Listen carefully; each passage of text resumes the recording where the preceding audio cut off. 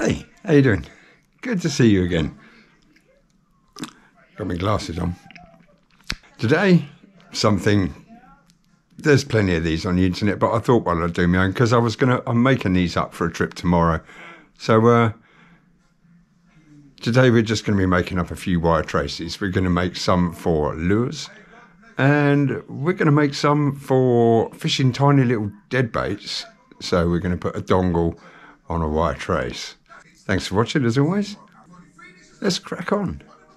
Okay guys, so to make this hook with a dongle for a little dead bait, got some size 4 Codex Y-Gape barbless. We've got some 15-pound ghost, little lighter, hat to cut tag ends, little bit of super glue. So first of all, we're going to just make a tiny little overhand loop. It's just a figure of 8 knot. It doesn't even need to be too strong, this one, because all it's for is holding. You got that? Just fold it round and back on through itself. Now, with all knots, it's good to wet them and tighten that down. So there we have just our little loop. Cut off the tag end.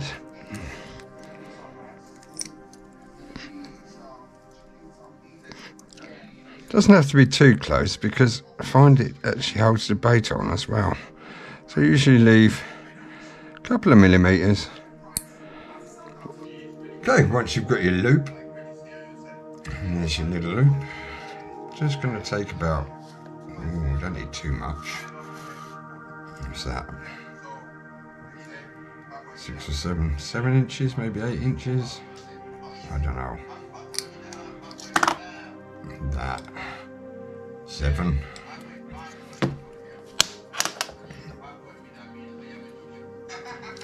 And I'm going to thread it through this hole there.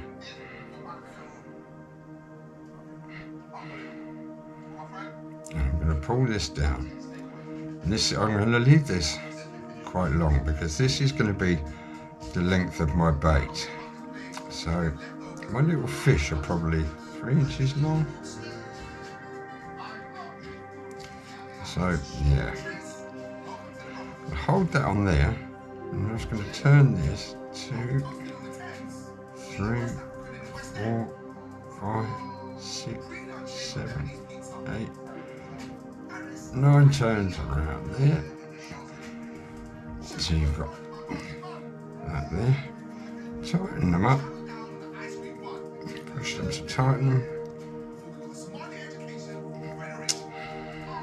And just put this back through the hole that it came. So we've got sort of fairly reasonable dongle on there for the little fish. This is tightened down. Hopefully you can see that. And there's our tag end there. Now that's called a knotless knot. And what we're going to do with that is just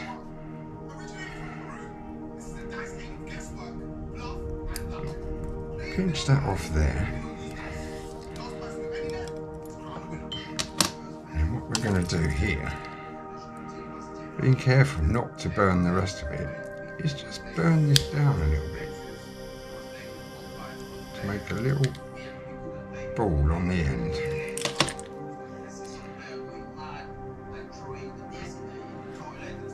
Good. So you've got a little hook, a knotless knot, and a little ball on the end. But what I tend to do here as well, I've just got a little bit of super glue. I'm just going to put a tiny little blob just to lock this in.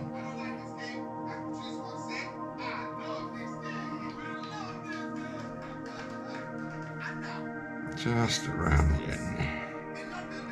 There we go. Now let that to dry. Okie dokie, so this is a build of a trace. It's just how I do it. There's loads of these on the internet, but this is what we're using. We're using 20-pound soft strand. Using some crimp sleeves. We got the crimps.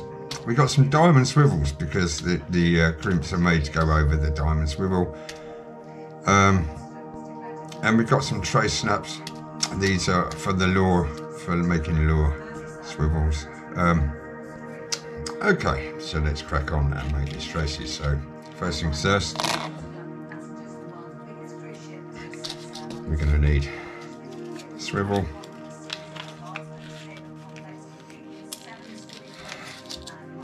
and we're going to need crimp sleeve. First things first, what I'm going to do is I'm going to put the crimp sleeve on.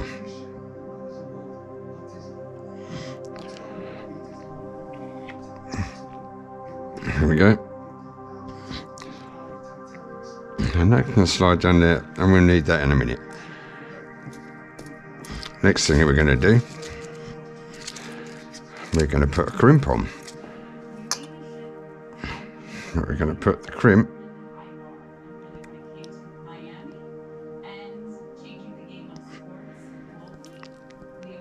there we go, the crimp on the line. Then what we're going to do, we're going to put the swivel on the line, but we're going to put the swivel with the diamond.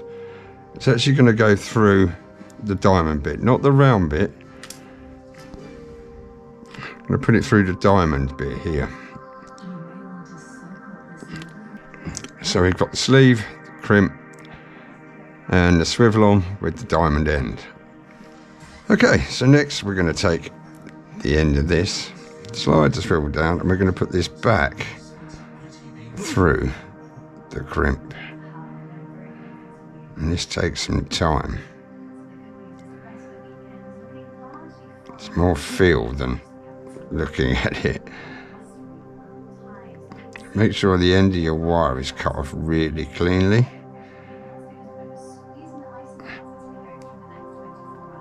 There we go. It is a lot more of a feel thing. But there.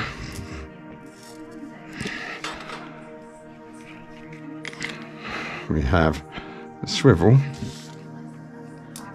And what we're going to do now is slide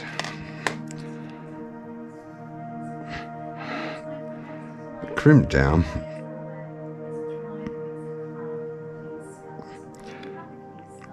So you've got about that much, I suppose. Do like quite a lot of movement there. You could bring it down a little bit more to about there. And then with a decent pair of pliers with a serrated edge on, what I'd like to do is crimp these on an angle.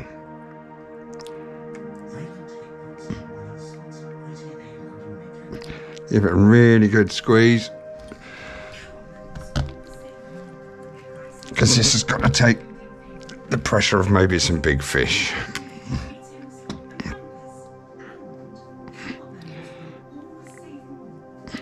Now if you look at this crimp, you can see, I don't know if you're going to be able to see it on the film, but you can see that they're all diagonal across there.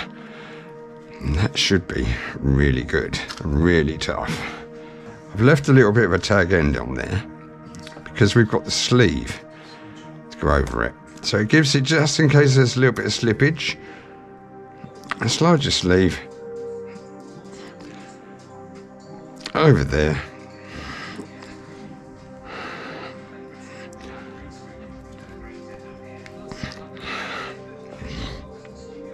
There we go.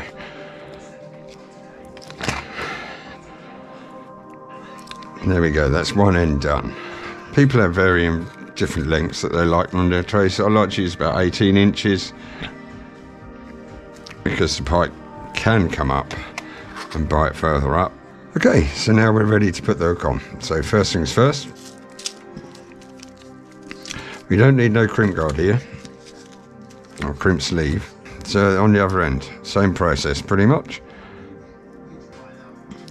Crimp on. Then we're going to put our hook that we made earlier.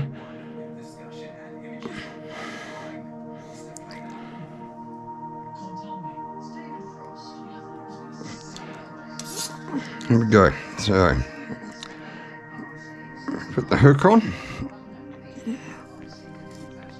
And again, once we've got the hook on,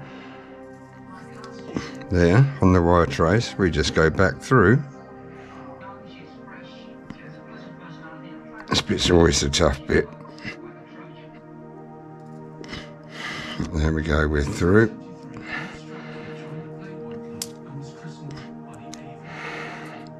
There we go, we have the hook and the crimp done. Now it's just a case of, again, crimping this on an angle really tightly.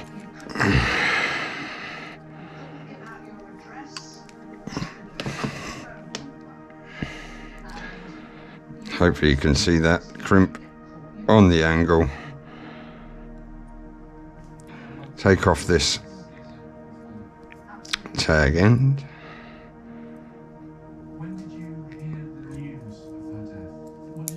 We have our sleeve over that end to protect if the pike comes up. And we have the crimped dongle on the barbless hook. There we have it. Full trace, the covered end, and a little dongle for putting a little tiny dead baits on. So that's how I do it. I know it's a bit, you know, it is what it is, but it works.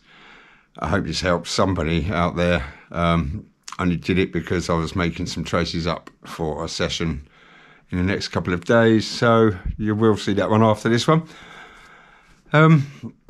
As always, thank you very much for watching. It's really appreciated, and fingers crossed we'll catch some fish in the next session, and we'll see you in the next one.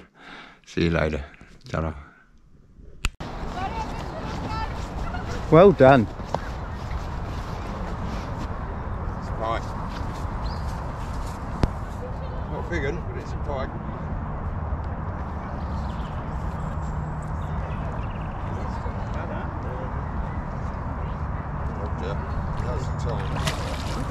Don't stab it, mate. Wait. Just put the net in the water and I'll put the six over the net.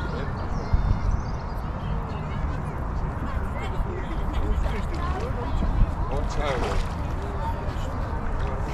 Don't stab